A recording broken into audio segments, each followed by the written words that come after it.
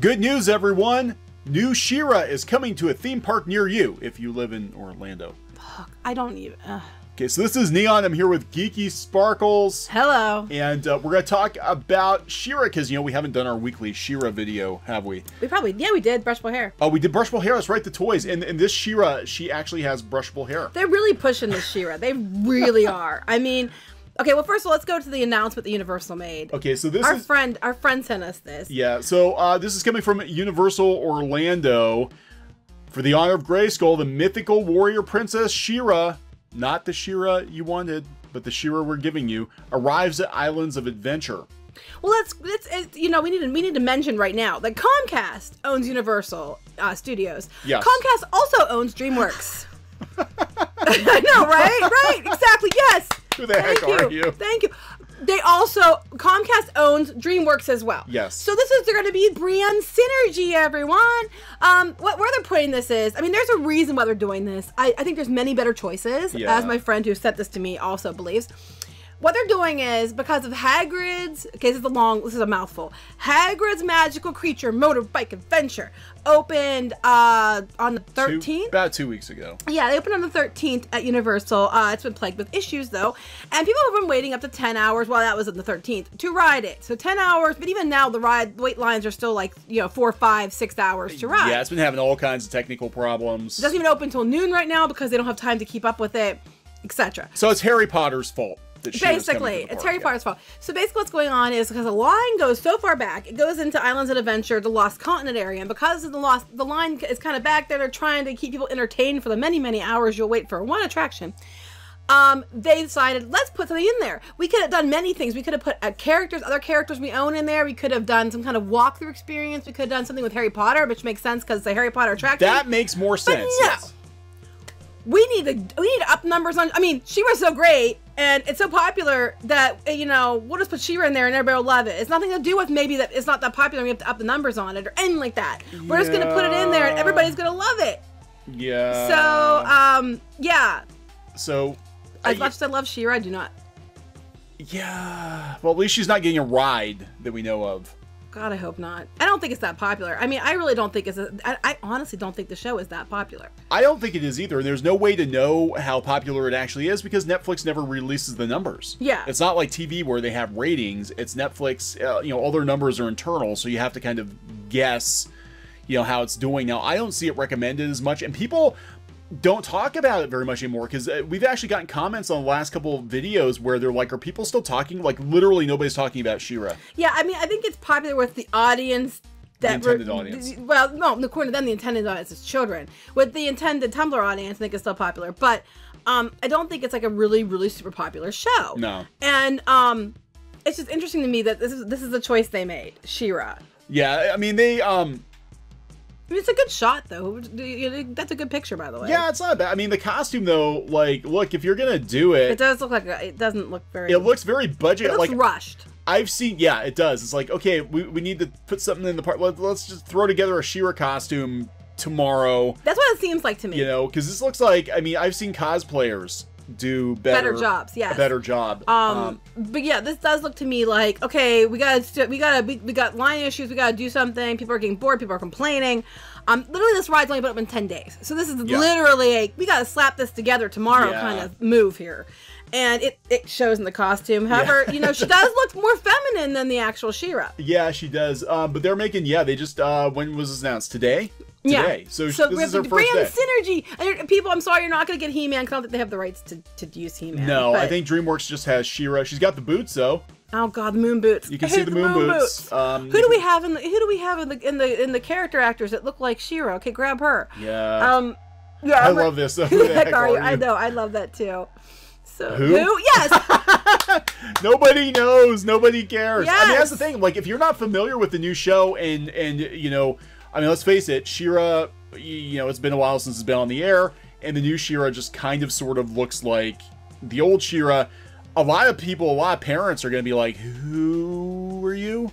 Like, well, I agree. And it's Valkyrie from Thor. Yeah. Well, they have the rights. People would accept. They could have done something. Yeah. With Marvel, well, I guess but they still have the rights to a lot of these characters. Yeah. They could have done something with that. They could have done something that's more timely. I mean, I guess She-Ra's timely. I think they're just trying to like, quick. What do we have that's not performing well? She-Ra, put her out there. Yeah, we'll put her out there in the parks because She-Ra is going to take away the pain of waiting 10 hours to ride a roller coaster. I mean, people had a fit about the troll, the diamond, Guy Sparkle. Guy Diamond. Guy Diamond, that's it. Yeah, the troll farted that glitter. Farted glitter. They had a hissy fit about that. That to me is far more entertaining and worthy of a wait than this is. But it does look thrown together. Yeah, it does. So I don't know if we're moving on from She-Ra or not because Noelle Stevenson's got a new book coming out. Oh God, about Noelle Stevenson. It's her memoir. It's a memoir about her life. Yeah, I don't understand. Okay, so they're collecting all of her Tumblr comics. So she is going back to comics now. She must have some downtime after She-Ra. She was supposed to have another book come out that never came down. Something about wizards, and it never happened. Well, she said this is when she does this therapy, and these are her Tumblr comics from the last 6 or 7 years because when she was like 18, 19, she started these, and that's what they're putting in a collection of a book because everybody wants to know more about her. But I will give Universal credit. It was about She-Ra, not Noelle Stevenson. Are they allowed to do that? I don't know. I don't know. Are they? Because she have the trademark like Noelle Stevenson's She-Ra sign up. She-Ra, Noelle Stevenson. I mean, Noelle Stevenson. I mean, a little bit of She-Ra. Yeah, we talk about the press that Stevenson gets. And again, this isn't to slam on Stevenson. I will be very clear, but it does show you like she's obviously got some kind of a PR machine behind her compared to pretty much every other comics or animation creator. Like it's all about her. There's clearly something they're pushing. Yeah, it's all about her. All of a sudden, she's in these lists of most creative, influential people. You know, the LGBTQ 25 top whatever people. It's like you literally just repurpose something that existed before you. Yeah. And so now she's got a memoir coming out. It's her Tumblr comics. She's like what, 26, 27, and she's got a memoir. Coming out at 26 or 27, which is like, I don't even... Who gets a memoir at 26 or 27? I don't know. I don't want to talk about it anymore. Okay. I think we gave her enough attention. She gets all the attention anyway. So let's go back to She-Ra. So let's go back to She-Ra. It's funny. I actually do a Disney blog. Can I say what it is? Yeah, you can say what it is. It's piratesandprincesses.net. If you go to piratesandprincesses.net, that is my new Disney blog. There's a long story why we have a new one. Well, actually, it's not a new one. We've had it before. It's too hard to explain. We had a podcast. We had a podcast and a blog, and then we stopped it, and now we're bringing it back. There's a long story.